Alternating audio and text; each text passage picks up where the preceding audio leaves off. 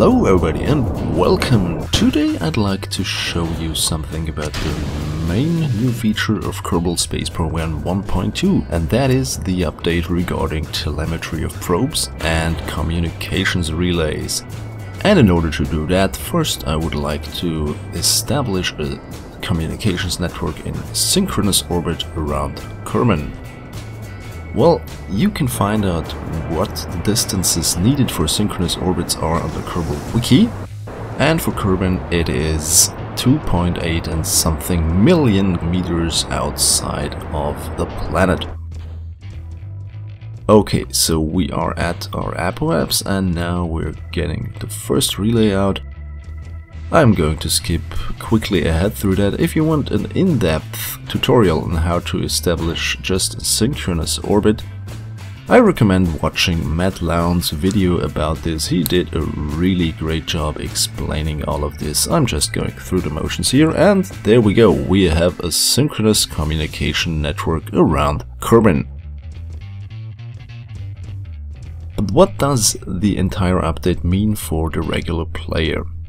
You can see here we got a little probe and we're going to get this thing into orbit using the new and improved cheat menu, of course. This is for demonstration purposes only, of course. There we go, we have it in space and we have full probe control authority, meaning we can move it anywhere we like, and we can also see in the display in the top left corner that everything is fine and green and dandy. We can also see the distance to the next communication point. I have established now links to 2 of my relays and a lot more relays on surface because Kerbal has a lot of relays. But what happens if we go on the moon, or at least on the side of the moon that faces away from Kerbal? As you can see, we no longer have control authority. We don't have a line of communication. You need to be in line of sight of a relay or something, or Kerbal, to establish communication. So once we get out of the shadow of the moon, then we have established a signal. You can see here it is bouncing through one of my relay networks, and now I have established the visualization of the network. I can see, there we go, we're going through my relay. So actually you can control things on the moon or in orbit around the moon with just a single probe core and its built-in antenna. But what happens when we go to Minmus? We are now in line of sight of Kerbal and my network, but no control authority. But as soon as we add the tiniest of antenna, there we go, we can already move along and everything has turned green. So the tiniest antenna of them all is enough to control things on Minmus, as you can also see here. Enough lines of communication established, but interplanetary travel is a whole different beast. So once we are at Duna, that tiny puny antenna is no good anymore because the distance is too great and we can't get a signal. Now, as I established, this antenna is not enough. Let's use another one, the second tiniest, so to speak. So once again, no communication established with Kerbal. What about the new high-gain antenna, the HG5, which is also relay capable, I might add? Well, it's not enough for Duna, so no chance there. But as soon as we use the HG55, the one that came with the Asteroid Day pack, we have communication and we have control over our probe. So yeah, you need line of sight of Kerbal, of course, and you need a big enough antenna, and the HG55 cuts it as soon as you get to Duna. And of course, the biggest one, the 88, or whatever you want to call it, the big Communitron folding dish antenna, which is a lot bigger, also establishes communication with Duna. So what about Joule? Let's get over there again, and yeah, if we try with the puny HG5, of course, no contact. And the same thing, unfortunately, is also with the HG55. Well, not unfortunately, predictably, basically. So we need a bigger antenna or more relays between Kerbin and Joule. But as you can see here, as soon as we have opened up our Communitron 88, we have contact and we can move about freely as we would like to.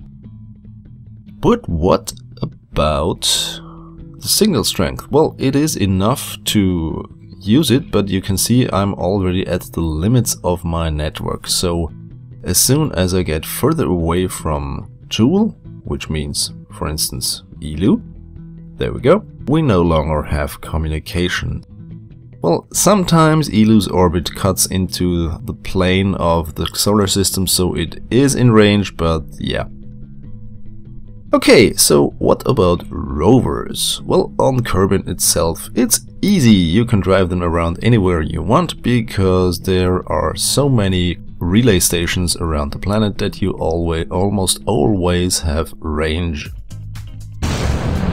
And yeah, the thing is, you mostly are not on Kerbin when you use rovers, so let's get to some other planetoid, well, actually moon, and the moon.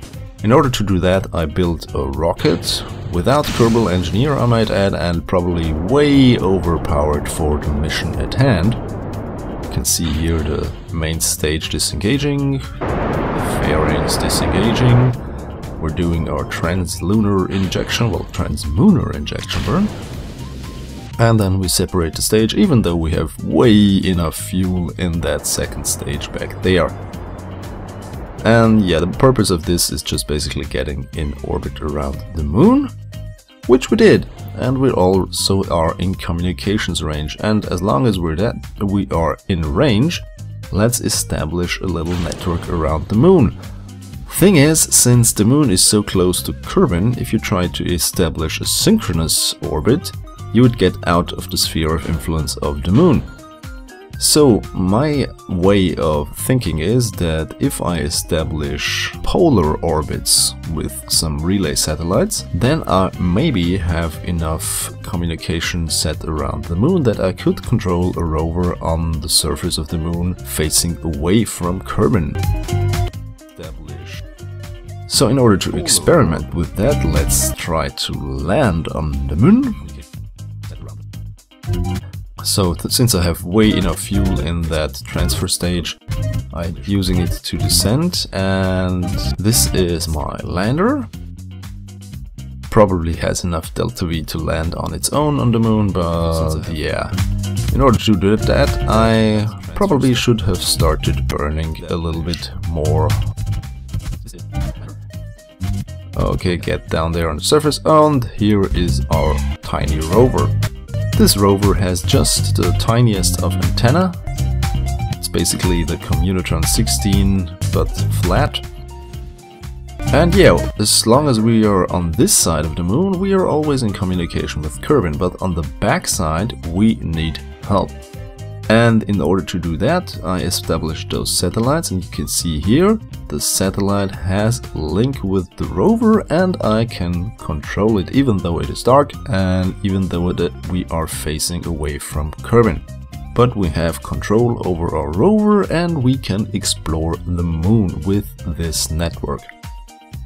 But I gathered this was not enough because the orbits are too tight, and I expanded them a bit and I got even better control authority. So yeah, that is a bit about the telemetry and relays in Kerbal Space Program 1.2. I hope you found this helpful, so thanks for watching, goodbye.